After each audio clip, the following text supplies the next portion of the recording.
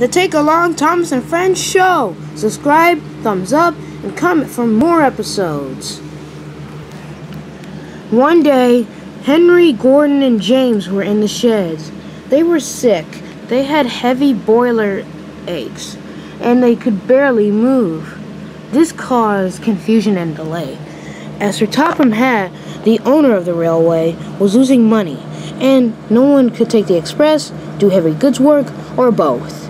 And so he went in his office to see who went in. Once he did, he figured out that Charlie was an open engine, and he was ready to do any work. So Sir Topham Hatt went to go see Charlie. When Sir Topham Hatt reached Charlie in the siding, he told him about the news. So Charlie, do you think you can do this work? Well, sure, right away, sir. And so Charlie's driver and fireman had pumped coal into his firebox. He pumped his pistons, and he was ready for takeoff. And now, Charlie, your first job to do is take Gordon's express, and then take Henry's goods train, and just repeat, because there's probably going to be more. Right away, sir. And so Charlie was ready. He pumped his pistons, and he puffed off. Whoa, whoa! And so Charlie puffed off. When Charlie reached Gordon's express, he saw it. It was 3 coaches filled with passengers. Charlie was ready, and he backed up. He was coupled up, and he was ready for takeoff. Charlie was not used to pulling coaches or even the express, so once he took off, it gave a big shook. Careful, said his driver. You can't do this to the express coaches or you'll break them. Okay, sir. And this time, Charlie went off slowly, and eventually, the ride went smoothly. Peep, peep, said Charlie, and he puffed away. And for weeks, thanks to Charlie being a big help, work went by fast, and work got done. Sir Topham Hatt regained money and respect for his railway. Peep, peep. Peep, peep, he whistled. One day, when it was time for Charlie to take another goods train, he was tired. For the past weeks, he's been doing non-stop work. He wanted to have some fun because he was really tired, exhausted, and very angry because it was the same thing over and over again. And then Charlie got an idea. Okay, trucks, on the top of Gordon's Hill, I want you to biff me as hard as you can. The trucks really liked this idea, and so Charlie started off. Trucks were really starting to put up a fight. Charlie kept on fake trying, and the trucks kept really trying. And then, eventually, when they went to the top of Gordon's Hill, they went so fast that the coupling with Charlie had snapped. Yelled Charlie. He rushed up and splashed into a puddle of water. Blow, blow, glub, said Charlie. Help me, said Charlie as he muttered in the cold water. The trucks were happy with what they'd done, and they wanted to do this again, but they couldn't.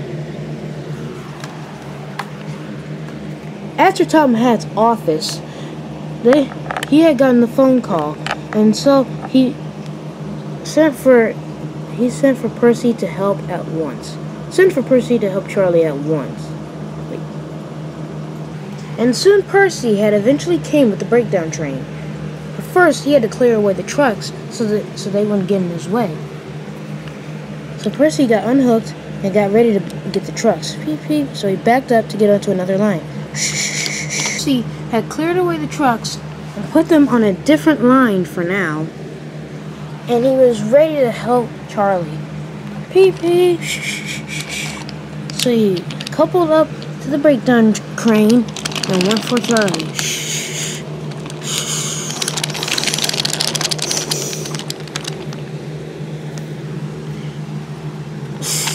And soon the breakdown train went in position and went to work.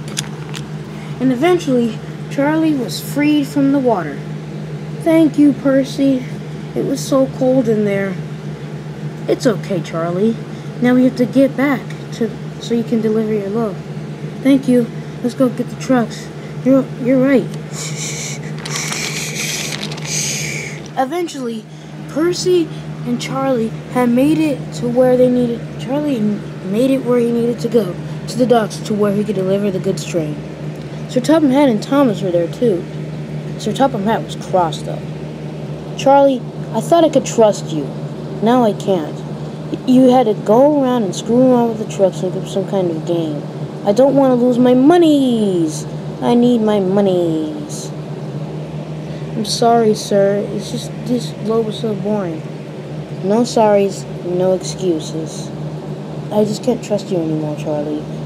Until you can show me that you are really trustworthy, you can't replace an engine right now. Aww. Sorry, Charlie, you shouldn't have been screwing around. I agree with Percy, Charlie. Sorry about that, but you shouldn't know to do that next time. Aww. Eventually, Sir Topham Hatt went back to the sheds to speak to the engines. Hi, engines. I tried to trust Charlie to do your work for a few weeks, but it just didn't work out. It turns out he isn't trustworthy. Do you think you guys could go back to doing your work now? Yes, sir. Of course, sir. Especially since we aren't sick anymore. We feel a lot better. Good thing, because I don't want to lose my monies. And Charlie just isn't trustworthy anymore. But that's the end of our story for today. Charlie learned a lesson to not mess around with the trucks, and the engines can go around to doing their normal jobs again. And it was a very happy day on the island of Sodor.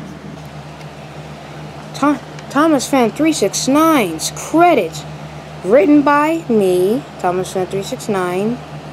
Voiced by Thomas Fan 369 and my brother. Well, not this episode, but the movie especially.